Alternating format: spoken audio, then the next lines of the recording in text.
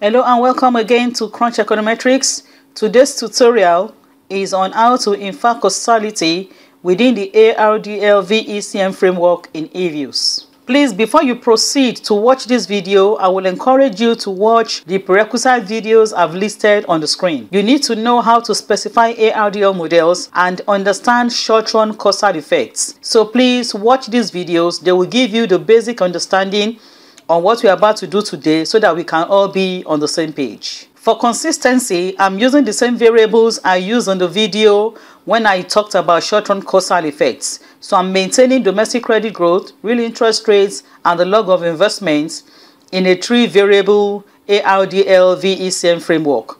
As you can see on the screen, each variable is a dependent variable in its own ECM equation. So this is the equation for domestic credit growth, this is the one for real interest rate, and this is the equation for the log of investments. All equations specified in the error correction model form. So when we are estimating, we are going to estimate 3 different equations and establish whether there is co-integration or not. I will not go through types of causality in this video because I've discussed them in detail in those videos I told you to watch. The 3 ways causality tests I'll be putting you through is how to infer long-run causal effects from the regressor t-statistics, how to infer long-run and strong causal effects from the error correction term t-statistics, and also to determine pairwise Granger causality, which tells you the direction of causality.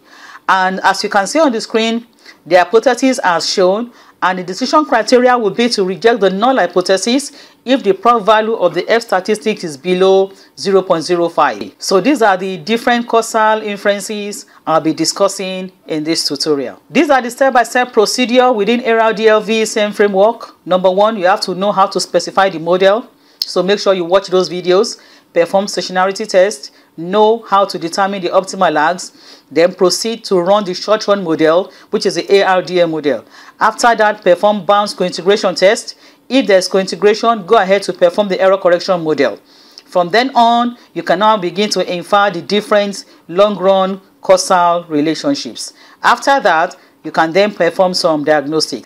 So to avoid repetition, I'm going to skip step 1, step 2, step 3, and step 8. I have covered all these steps in those videos I told you to watch. So in this tutorial, I'm only going to focus on steps 4 to 7. So I'm beginning with step 4, which is to run the ARDL model.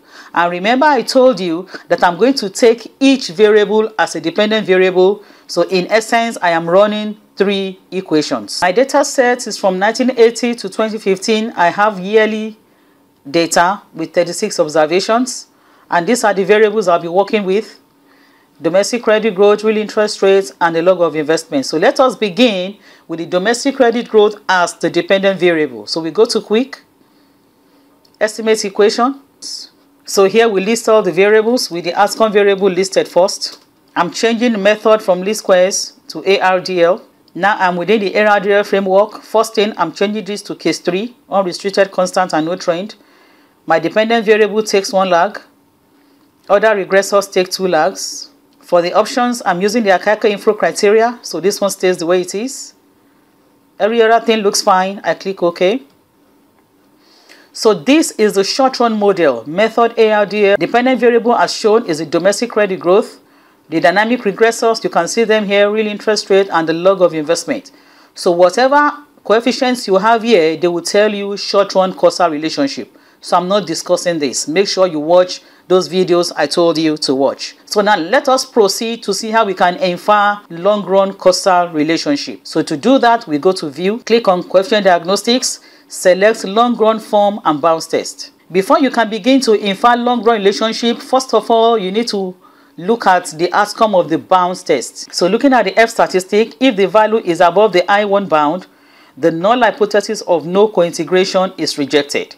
But if it is below the IO bound, the null hypothesis of no co-integration cannot be rejected. If the value is in between the IO and the I1 bound, the test is inconclusive. If the test is inconclusive, you should just simply estimate the short-run model. Now, if you want to use the t-statistic to decide the co-integration result, look at the absolute value. Here we have negative 4.39. If we are talking about absolute value, we are not looking at the negative sign. So in absolute terms, if the value is higher than the I1 series, then we can reject the null hypothesis of no cointegration. If the absolute value is below the IO bound, the null hypothesis of no cointegration cannot be rejected. So having said that, going back to the F statistics for the bounds test, it is 7.13, which is clearly above the I1 bound. So when domestic credit growth is a dependent variable, there is cointegration in the model. So looking at this result now, let's proceed to look at long-run relationship. How do you know the long-run relationship? It is from here. The highlighted portion of this table tells you the long-run effects. So from what we can see, it is only the log of investment whose coefficient is 0.3 and significant at 5% level that has a long-run causal effect on domestic credit growth. So this is how you determine long-run causal relationship, one of the ways. So once the prob value is significant, given the long-run outcome, you can say that in the long run, investment has a causal relationship with domestic credit. If you look at this place, this is the computation of the error correction term, as you can see here. This is how the error correction term is computed. This is the residual value from the long-run equation. So this is a computation of the error correction term. So we have determined long-run causal effect. Now let us proceed to the error correction model. To do that, we go to View, Coefficient Diagnostics, and we select error correction form. So here you can see error correction, regression, and dependent variable. Now you can see the difference operator. It comes with a D sign, DC growth. The result we are interested in is this portion, which is the result for the error correction model. And for you to know long-run causal relationship is from the T statistics of the error correction term. Number one, it is negative, which is a good sign. It evidences long-run reversion to equilibrium with a negative sign. And it is significant at the 1% level. So this one also tells you that you can infer long-run causal relationship. So how do you infer strong causal relationship? You infer strong causality if the regressors in the short-run model are significant, and they are also significant in the long-run model, and the error correction term is also significant. So that means there is a strong causal relationship in that model. How do you interpret this coefficient? It's negative 1.10.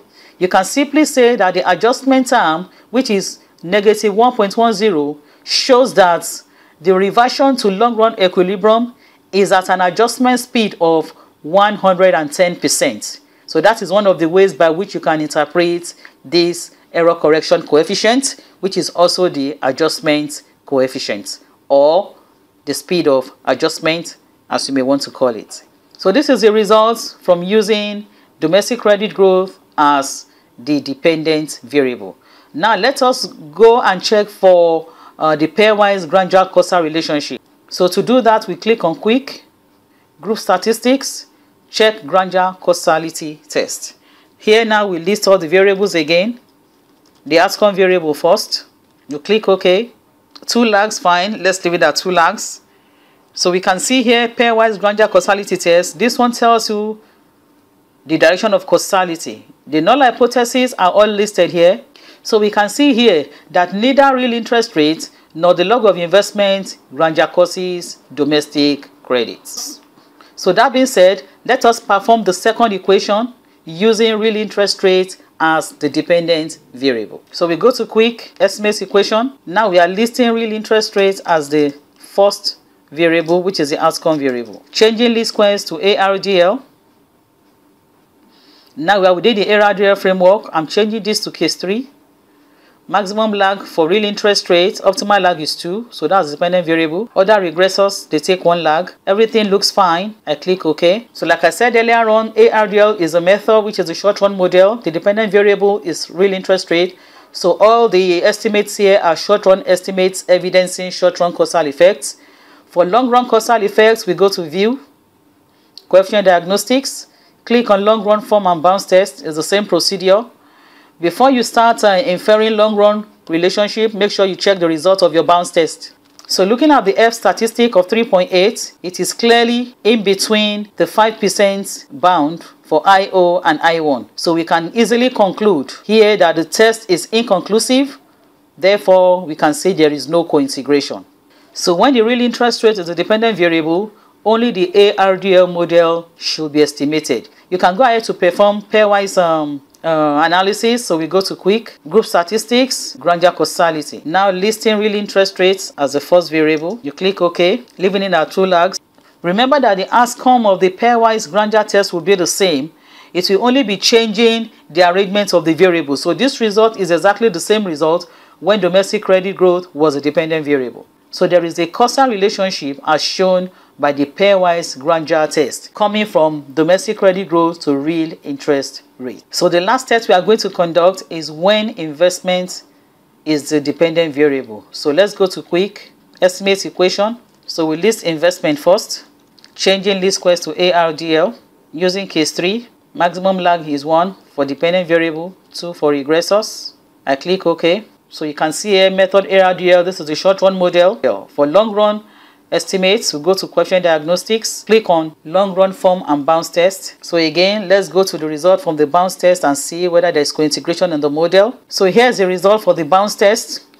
The statistic is 4.42, and at the 5% level there is no cointegration, but at the 10% level it is higher than the I1 bound. So we can say there is a weak cointegration here. So as a researcher, you may decide to accept the result using 10% as your benchmark. So here you can reject the hypothesis of no cointegration at the 10% level, which I'm going to do now. So at this point, I will conclude that when investment is a dependent variable, there is a weak cointegration at the 10% level. So given that, I will now go ahead to explain the long run relationship, which is this one. Up here, you can see is a long run estimates. And from here, I can also conclude that domestic credit growth has a significant coefficient at the 5% level. So in the long run, domestic credit growth has a long run causal effect on investment. The coefficient here is 1.26. And like I said before, this is the computation of the error correction term. So having established cointegration, let us proceed to estimate the error correction model. We go to view, coefficient diagnostics, error correction form. Now we have the result for the error correction regression. You can see the dependent variable now has a difference operator. You can see it here. And this is the table we are most interested in. Our result here gives us a cointegration which is negative. The adjustment term here is negative, which is a good sign, and is significant at the 1% level. So we have seen an evidence of a long-run causal relationship given the significance of the error correction term. And these are short-run coefficients for the real interest rates. At levels, real interest rates does not have any short-run causal relationship, but the first lag of real interest rate has a causal relationship in the short run at the 5% level. You can see it here. So from here, we have extracted both the short run and the long run causal relationship. I've neatly put out all our results on a table. So what's our conclusion? Overall, we conclude that you can obtain short-run causal effect only from the ARDL model. You obtain long-run causal effect from the ECM model and the long-run model. Strong causal effects can be obtained from a combination of both ECM and ARDL results. We also realize unidirectional causality from domestic credit growth to real interest rates, as we can see from here. But we also noticed bidirectional causality from domestic credit growth to investment. How do we know that? Look at the domestic credit equation here. Investment was significant. Look at the investment equation here.